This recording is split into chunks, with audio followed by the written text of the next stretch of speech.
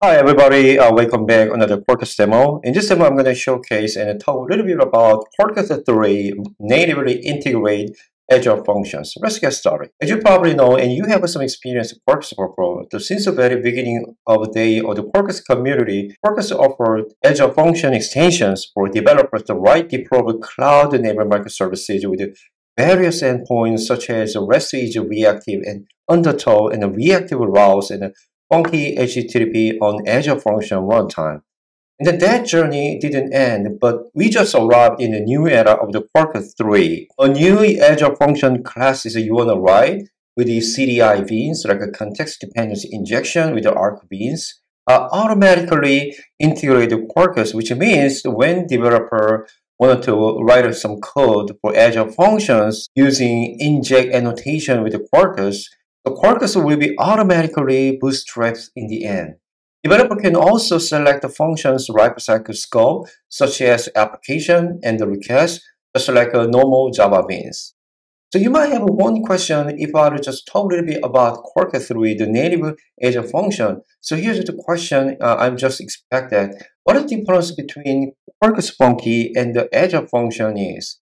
And why do I need to use the new Azure function with the Quarkus rather than Quarkus Funky? So here's the answer. The Quarkus Funky can be only invoked by HTTP triggers at this moment.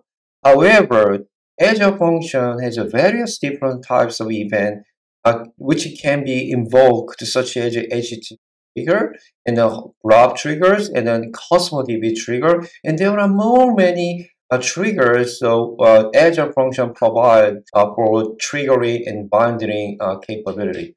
In the end, the developer have more flexibility to implement your function application as Azure function, which allows you can invoke that function by many different Azure services on top of the cloud. And one more thing, Quarkus Funky was designed with the lowest common denominator to be portable and simple function layer across multiple serverless platforms, such as not only Azure function, but also AWS Lambda, Google Cloud Function, and the Kubernetes Knative, etc.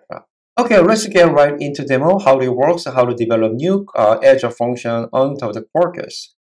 So I'm going to use a Quarkus CLI as always, and I'm going to try to add a new extension like a Quarkus-Azure functions. It automatically generates a bunch of files, for example, Maven project, and then Maven wrapper, and the configuration, Docker file, etc. Let me try to change my directory, open the working folder. So today I'm going to try the Cloud IDE. Sometimes you don't have enough time to install a bunch of the tool. For example, the Java, Maven, etc. The Cloud IDE, which is a good option for you, just get started day one. So here's my Quarkus project, like a Quarkus Azure function is a project name. When you go to Palm XML, you can take a look at that, which version you're going to use right now. So when I created this demo, we just write for release Quarkus 3. That's why you can see the CR2 version I'm going to use for this demo.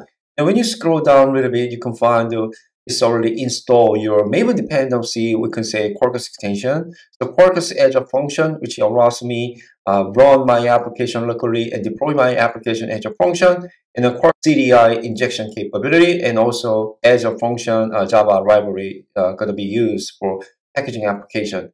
So here's the Azure function Maven plugin, which allows the packaging application as well, and you can say the configuration for function name and the resource group on Azure Cloud, and then your service plan. And then here's the one interesting you need to understand. You may be already using the more than Java 11 version, like a higher version, like a 17, 19, etc. But at this moment, Quarkus and Azure function integration only support Java 11. And also, we're going to use Azure function core to the latest version, version 4. So you're going to install locally when you deploy this application. Okay, let's go to generate sample application, which is a function Java file. As you can see, it's very simple. The function name, this is a super interesting part. If you have some experience to develop Quarkus Funky to deploy your application to Azure function previously, you just need to use your func annotation, which allows your function method make it portable and then not only Azure function to another serverless platform.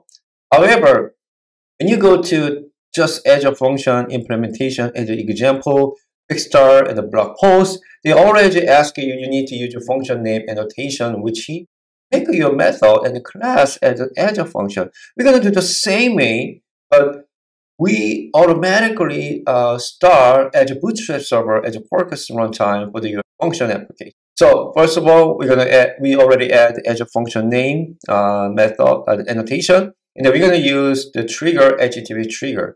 You can change that like a custom DB trigger, the bunch of the other trigger and bind the Azure function provides. We have one interesting part. We're going to add the new content is body context using CGI injection, which is already specified in this example with the Quarkus CGI injection. As long as we're going to use this Quarkus injection in your function, automatically Quarkus runtime bootstrap in the end, which is a really convenience way for developers. Let's take a look at that, how to implement greeting service. It's a pretty simple, just return like a hello world. Let me try to change that more pretty proper way.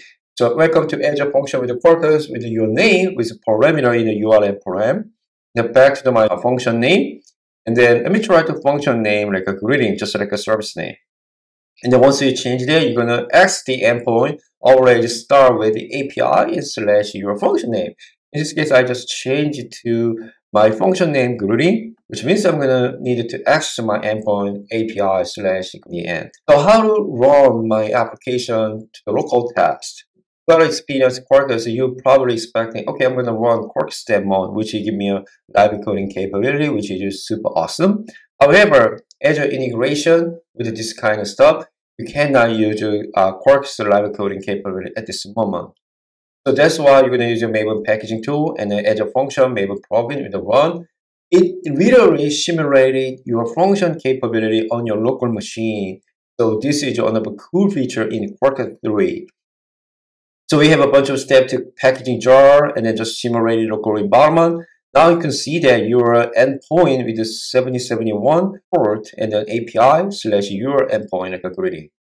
And then I'm going to try to run using call command, the Daniel and the localhost API greeting, and just welcome to Azure function with Quarkus and Daniel. And then when you go back to actual runtime row, you can find which trigger you just invoke your function. As you can see, the HTTP trigger just processed that function. It's really happening in the Azure cloud in the production environment. Okay, so before I deploy this function to my Azure cloud, which is Azure function apps, I need to log in Azure cloud from my local to the cloud using Azure command line, Azure login, and then you're gonna select which account. I'm not showing my super password. Okay, so here's my Azure portal. You can see a function apps. I'm just refresh and make sure nothing in there. And I'm going to deploy new function using same Azure Maven plugin. I'm going to use colon deploy. It's pretty simple. And then it's the same packaging jar file, which is a faster on Quarkus. And then deploy this application to verify using test unit case. And once I feed, I'm going to deploy this application. When you take a look at the logs in the runtime, you can find here's interesting, just starting creating function name, just created. And then your function name should be unique. That's why there's a random rendering just attended at of your function name. And then you're going to be start in the soon is the moment. It depends on how big your application function is. Now we got to deploy and then HTTP trigger URL here, and then the URL is automatically generate the Azure Cloud route URL. I'm just copy this URL when you test file by application.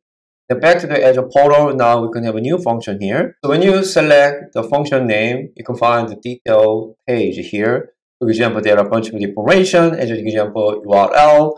And then here's interesting, the Azure Monitor actually observe your metric data. Let me try to invoke with the new parameter like a Daniel on Azure Cloud and then the new URL in actual Azure Cloud. And now you can see, welcome to Azure function with the Quarkus, Daniel on Azure Cloud. So this is a read-only function. So if you don't have any incoming network traffic in this function, that function will be hibernated, just like an idle mode. And then you invoke that function, and again, it automatically starts just based on cold start strategy. It takes us a couple of seconds to start up, but in this case, I just invoked that endpoint right after deploying my function. That's why you can see immediately the find out return code. Welcome to Azure function with the Quarkus Daniel on Azure Cloud. You go back to function app. There are realization like a memory for free and the number of count of a function.